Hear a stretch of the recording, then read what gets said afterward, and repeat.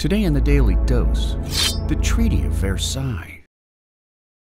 In a January 1918 speech before Congress, President Woodrow Wilson laid out a 14-point plan which called for a non-punishing, equitable peace in post-World War I Europe, while creating an international arbitration organization which became known as the League of Nations.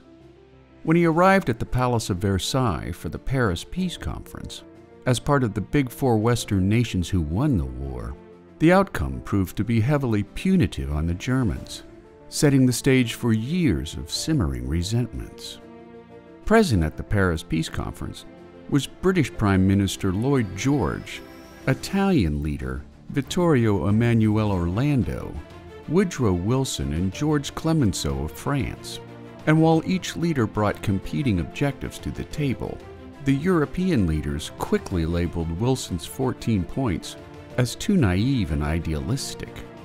Instead, the European allies imposed harsh peace terms on Germany, stripping the nation of 10% of its territory and all its overseas colonial possessions. It also severely demilitarized Germany and forbade the country from maintaining an air force.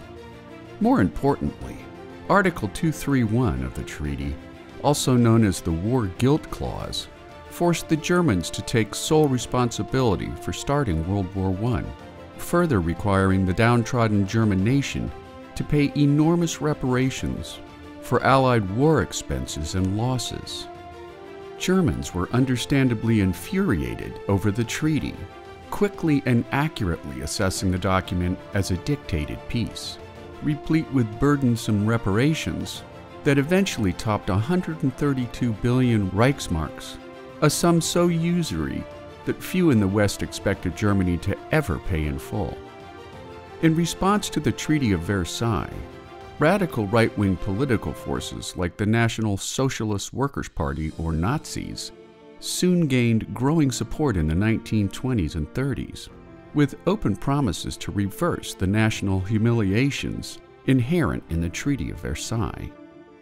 After the onset of the Great Depression of 1929, economic instability in Germany further weakened the post-war Weimar government, paving the way for Adolf Hitler's ascendancy to power in 1933.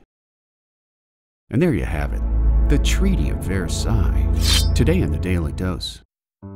If you like learning something new every day, subscribe to the Daily Dose on YouTube or sign up for emails at dailydosenow.com.